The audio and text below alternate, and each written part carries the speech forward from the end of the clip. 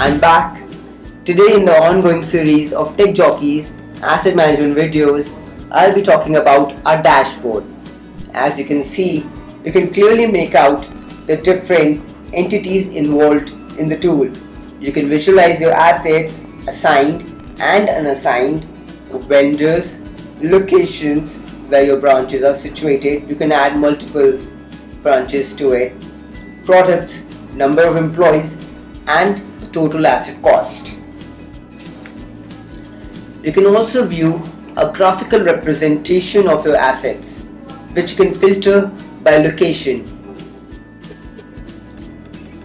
And our most important feature, any upcoming renewals are highlighted here, which you can check out.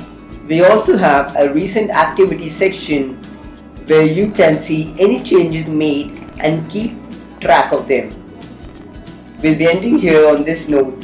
Please do go ahead and drop a comment or tell us your ideas about how we can improve this tool to better serve you.